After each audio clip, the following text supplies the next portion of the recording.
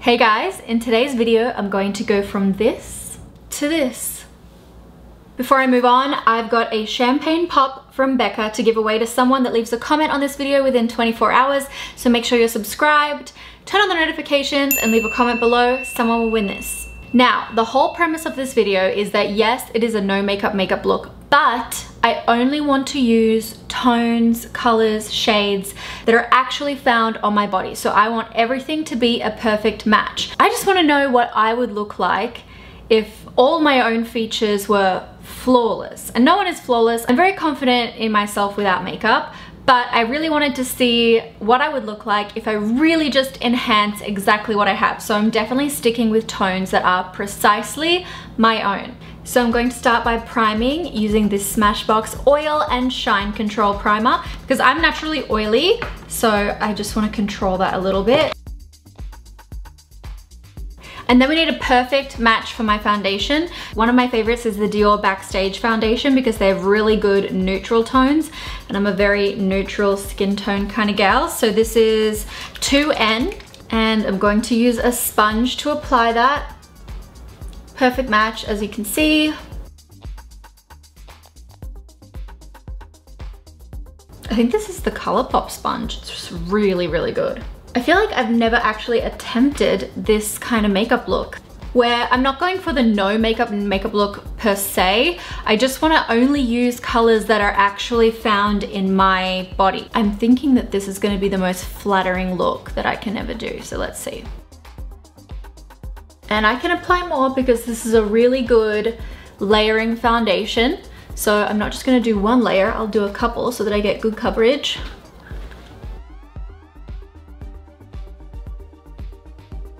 That is on. Foundation is a perfect match. I love that foundation.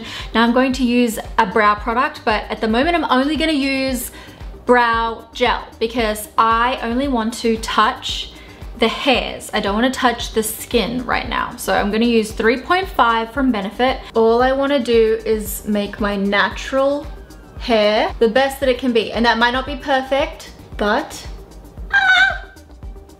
What was that noise? Like a goat being attacked. And I'm just brushing the hairs up so that they look a little bit thicker.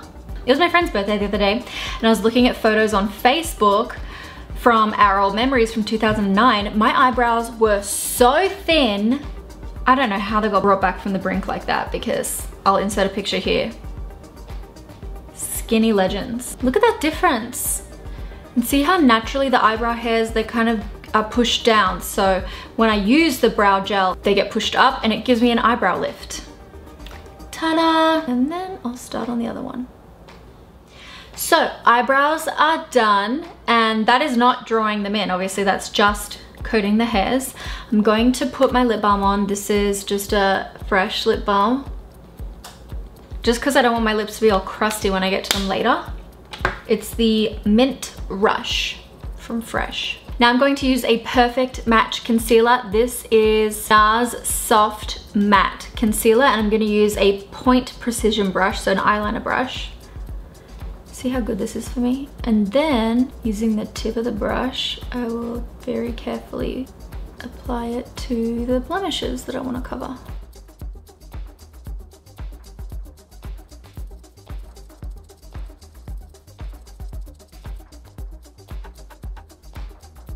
I feel like my skin looks very nice, but it also looks very natural, right? For eyes, I'm not going to do an intense eye look, obviously. I'm just going to use lightly a shimmery color that I feel like is going to look similar to my skin tone. This one is Please Marry Me from the KKW Beauty Mrs. West eyeshadow palette. Gently rub that through my eye. So that's pretty much flesh toned for me, but with some glisten when I shut my eyes and move. Now, because I have brown hair, I'm going to use a brown eyeliner. This is the Giorgio Armani number 12 Smooth Silk Eye Pencil. And what I'm gonna do is apply this right in my lash line. In fact, I might come from underneath a little bit.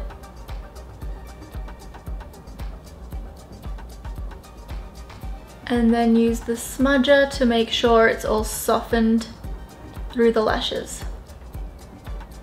Do you see the ever so slight difference between my left eye and my right eye? Now I'm going to curl my lashes. This is a Laura Mercier curler. I'm gonna work one eye at a time, so as soon as I've curled them, I put mascara on and then I'll curl and do the other eye. Can't believe I didn't used to curl my lashes. What the heck is wrong with me? What'd you say? So Pathetic? Have you ever curled your eyelashes, Seba? Hell no. This is, oh, that's an eyeliner. We are not gonna use that. We're gonna use this one, Giorgio Armani Eccentrico Mascara. The trick is that I'm not gonna brush it all the way through the tip of the lashes. I'm just gonna leave it, you know, you can shake it through the base, but then let it be natural at the tip, because naturally eyelashes taper, right? They're not thick at the ends. So if you wanna make them thick, that's fine, but I'm gonna leave them thick at the base only and then just let them taper out naturally at the ends. Then I'll use my finger to push them back and make sure they're setting with the curl. Other side. Yeah, but serious, your foundation doesn't match. Shut up. Shut the fuck up. Well, okay. Now I'm going to add a little contour to my eyelids with this awesome palette from Linda Hallberg Cosmetics, the Infiniti Glam palette. I'm just gonna take this one called Flare.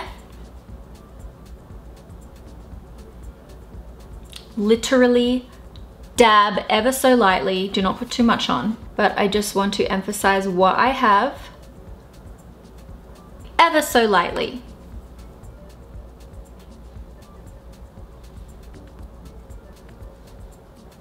I do want to contour using one of my favorite natural contours. This is the Burberry Beauty Contour number 1. That's what it looks like.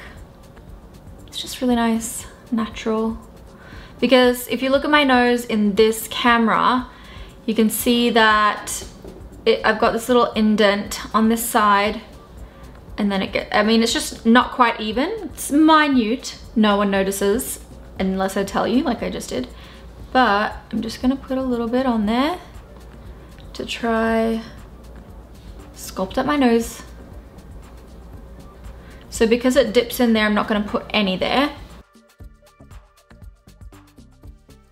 And then here at the bottom, I also like to make it a little bit straighter. Let's do my jaw here. Now this jaw of mine is more slanted up. This one is more angled out. So I go all the way with this one. But with this one, I just stop partway.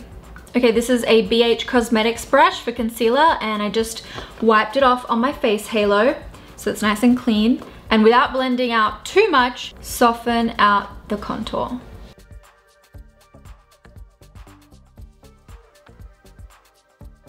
So just using really small motion, so I'm not blending it out into nothing, I'm still getting the contour effect that I want. So rather than like blending in big circles, I'll probably just go over the same area in little backwards and forwards motions.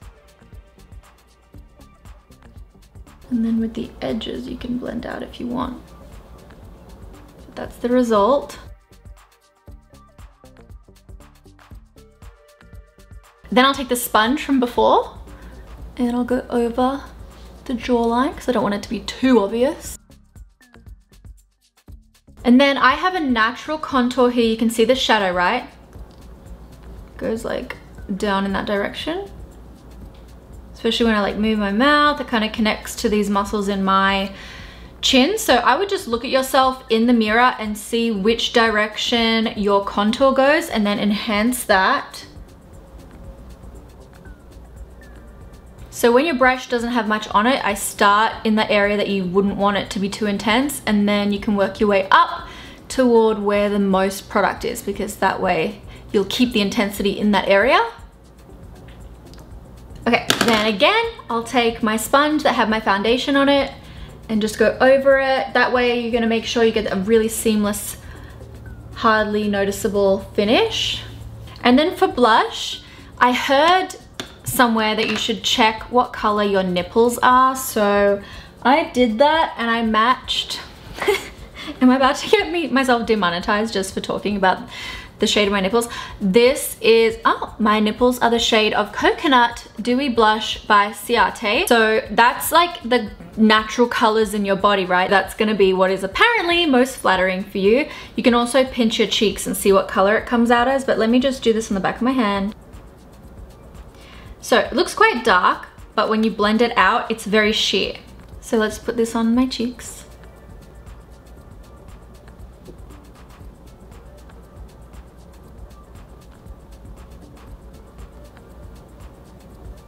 Bugger, I got it on my pimple. I do not want to be highlighting my pimple right now. What I also like about this is that it's dewy and my skin is naturally dewy, so it brings back some of that natural texture that my skin has. Now I have not done under my eyes yet. I'm going to do one that is very similar to my coloring rather than brightening up under there. This is the Hourglass one in Beach. So dotting it in there where I've got like blue coloring there.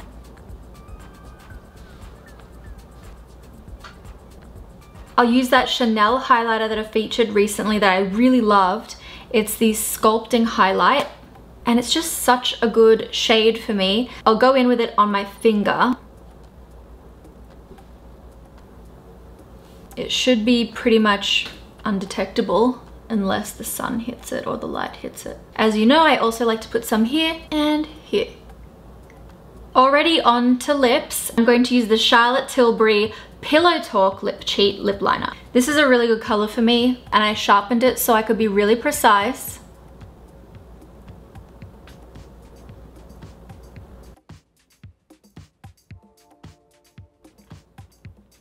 Bite Sugarcane is a really nice lip crayon.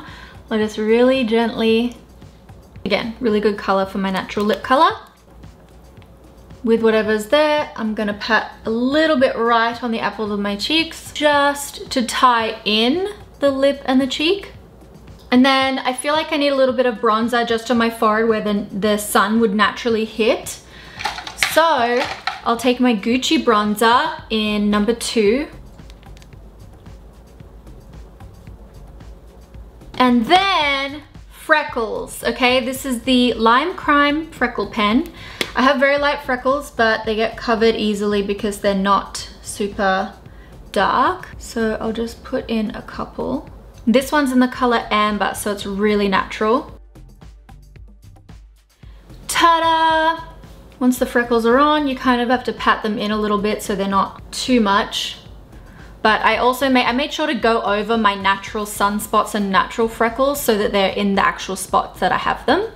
But that's it. That is the finished look. I'm really interested by the outcome, actually. I mean, I have done stuff like this before, but I haven't consciously used exact matches before. And I'm really pleased with how it came out.